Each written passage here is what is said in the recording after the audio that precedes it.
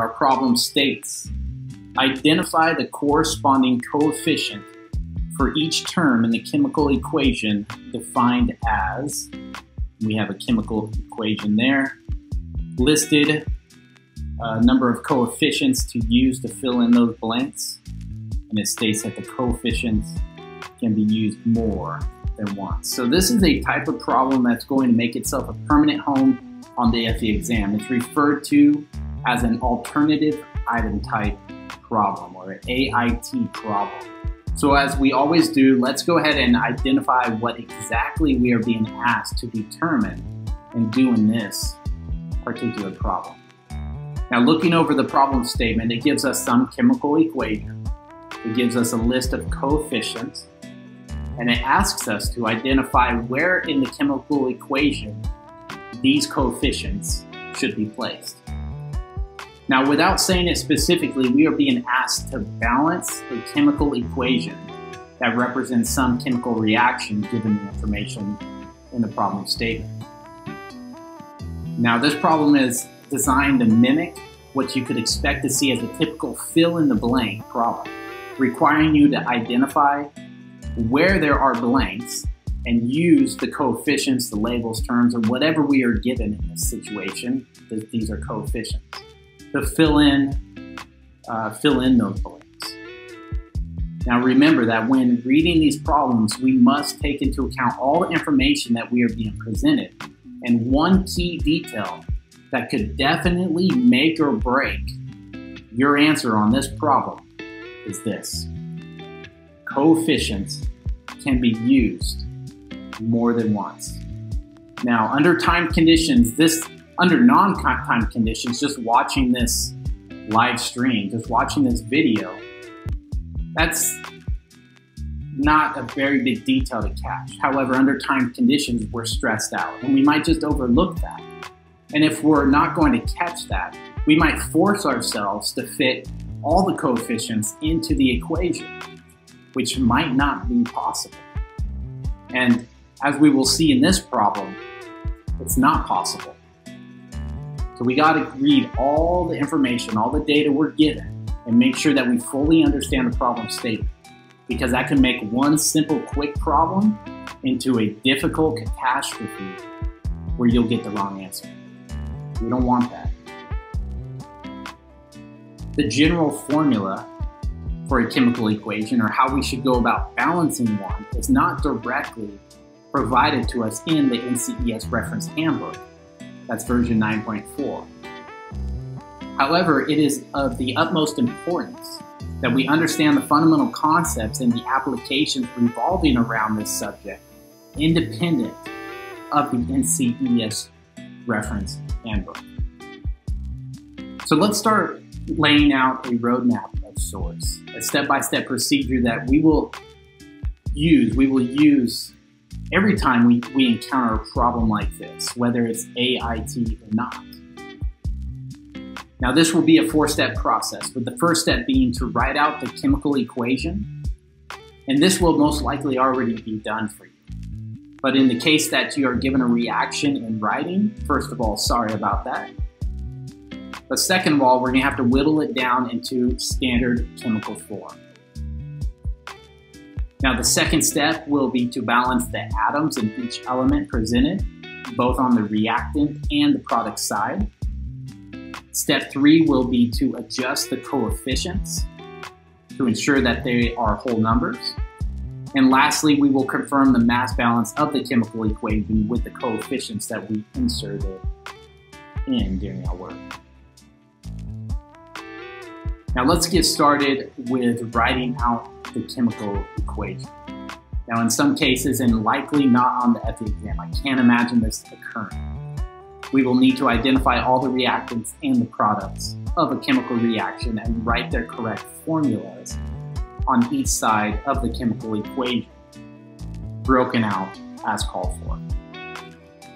Luckily, we are given the chemical equation to work with, so we do not need to worry about translating the nomenclature of this problem statement. So with that, we will just rewrite the chemical equation that we are given and call it good. So let's go ahead and move to our second step. Now, the second step calls for us to balance the atoms for each element. This is going to be the step that will require the most work. Here we will go element by element, atom by atom, first defining the current status and then establishing the coefficient that will create the balance for that element on each side of the equation. Note here that we can change the coefficients, the numbers preceding the element's formula, to whatever we want. We can play around with those coefficients, but we can't change the subscripts, the numbers within the chemical formulas themselves. As if we were to change the subscripts, we would actually change the identity of that substance, and the chemical reaction would not exist, or it wouldn't be the same in the way that is presented to us in the problem statement. We can't mess with the subscripts, but we will adjust the coefficients. So we will need, though, with those subscripts, we have to keep those in mind, because we will account for each subscript for each element to help us establish balance. So let's start with cobalt. Looking at the number of atoms for cobalt, we find that there is one cobalt atom in the reactants and 2 cobalt atoms in the product. This can be better illustrated like this. Now, with 2 cobalts on the right side of the equation, we must add 1 on the left side to create that balance. And for me, I like to scratch them out. I like to write it out like this. So we added 1 cobalt on the left side. We can now see that there are 2 cobalts on each side. Next, we take a look at the number of atoms for hydrogen. Here we see that there are 2 hydrogen atoms in the reactants, as well as 2 hydrogen atoms in the products. Therefore, we can just scratch it out like this. Lastly, we take a look at the number of atoms for oxygen. And for oxygen, we see that there is a single oxygen atom in the reactants, and we have 3 oxygen atoms in the products.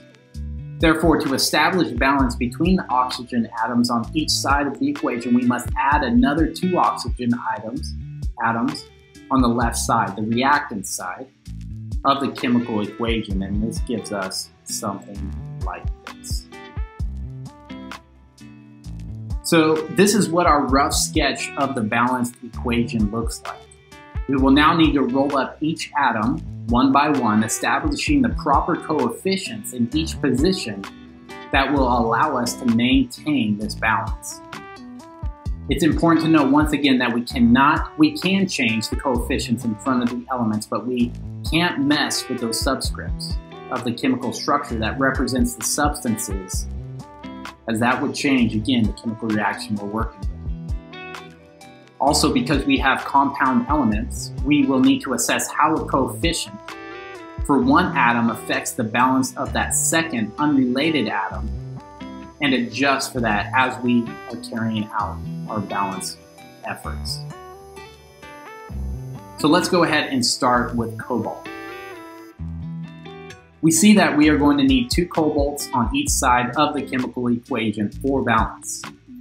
This doesn't simply mean that we throw a 2 in front of each cobalt element. Instead, we must assess the structure of the substance that contains this cobalt atom on each side of the equation, and then we can go from there. Now, on the left side of the original chemical equation, cobalt is presented in the reactants as a single atom. However, on the right side of the equation, cobalt has a subscript of 2. Therefore, we can go ahead and roll up those atoms as such. As there now is a surplus of 1 cobalt atom in the products, we can use a coefficient of 2 for the cobalt in the reactants, resulting in a net sum of 2 cobalt atoms on each side of the equation. And this allows us to remove the additional cobalt atom that we scratched out and present the chemical equations as such. Let's now move on to the hydrogen atom. Now, with 2 hydrogen atoms on the left side as well as the right side, of the chemical equation, right now everything is in balance. But since this atom is part of a compound element in the reactants, I'm not going to roll it up just yet until I see how that oxygen atom affects the element as a whole. So let's go ahead and move on to oxygen. We see that we are going to need 3 oxygens on each side of the chemical equation for balance. Again, this doesn't simply mean that we throw a 3 in front of each oxygen element. Instead, we must assess that structure of that substance, that atom, that contains this oxygen atom on each side of the equation and go from there. So on the left side of the original chemical equation, oxygen is presented in the reactants as a single atom, part of a compound element. However, on the right side of the equation, oxygen has a subscript of 3. Therefore, we can go ahead and roll up those atoms as such. As there is a surplus of 3 oxygen atoms in the product, we can use a coefficient of 3 for the oxygen in the reactants, resulting in a net sum of 3 oxygen atoms on each side of the equation. And we just roll those up. So we now need to revisit the hydrogen atom. Now, because this is a compound element on the reactant side, and that compound element now has a coefficient of 3 to maintain the balance with oxygen on both sides, it is going to increase the number of hydrogen atoms by a factor of 3. If the reactants had a single hydrogen element, there would be no adjustments needed. However, because this substance is made up of 2 hydrogen elements to a single oxygen element, to maintain the structure of this element, we will need to adjust for the additional hydrogen atoms on the left side. To reestablish a balance, we will need to have a total of 6 hydrogens on the left as well. And we do this by multiplying that atom by a coefficient of 3, giving us 6 hydrogen atoms, both on the right and the left side of the chemical equation. All right, so with that being said, let's go ahead and turn our attention to the cobalt oxide element here on the product side. Here we have 2 cobalt atoms and 3 oxygen atoms of the reactants. So everything is balanced, because we see on the left that the number of atoms is equal to that on the right. So we can just throw a 1 in front to establish its coefficient. And here is our balanced chemical equation with the coefficients placed in their appropriate positions. So let's move on to step 3. Step 3 is where we will adjust the grouping coefficients.